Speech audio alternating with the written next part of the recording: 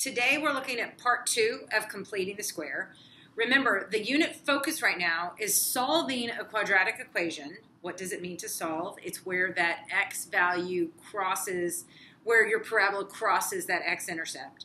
Those are the solutions to your quadratic equation. So completing the square is just a method that we're going to use in today's part 2, where our quadratic term is greater than 1. So our first step is to do the same as we did last time. Make sure that it fits the form where your quadratic linear term on the left side and your constant terms on the right side. So I'm going to add 5 to both sides. And now I have 4x squared plus 8x equals positive 5. I just want my quadratic term to have 1 as the value, so what do? I divide it by 4. But remember, equality. Whatever you do to one thing, you have to do to everything else. So if I divide this term by 4, I divide this term by 4, and I divide this term by 4. And now I get x squared plus 2x. I'm going to leave myself space here, and I get plus 5 over 4. And now I'm doing the same thing. I take this term, divide it by 2, which is 1, and then 1 squared is 1. If I add 1 over here, I add 1 over here.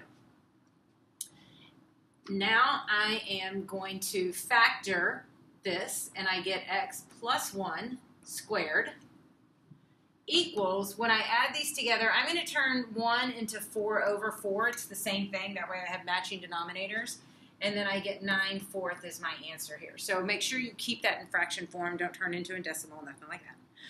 And now we do the same thing as we have been doing. We take the square root of both sides, and I get x plus 1 equals plus or minus 3 over 2. Remember, here I take the square root of the numerator and square root of the denominator. So I'm going to subtract 1 on both sides, and I get x equals 3/2 plus 1, which is 2 over 2, is the same thing as 1. So I get 5/2.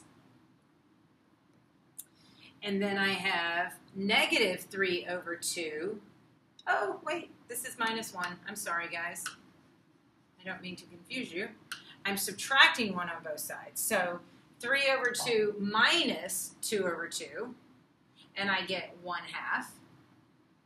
And then I take negative 3 over 2 minus 2 over 2, and I get negative 5/2. So my answer here in bracket form is negative 5/2 and positive 1/2. Okay, so it's the same thing. We're just adding, it's plus or minus 3/2, and then we're subtracting 1. I originally added 1. Don't do what I did. So it's the same thing. The only thing new is we're dividing out that first term. So let's do a couple of examples together. All right, let's take a look down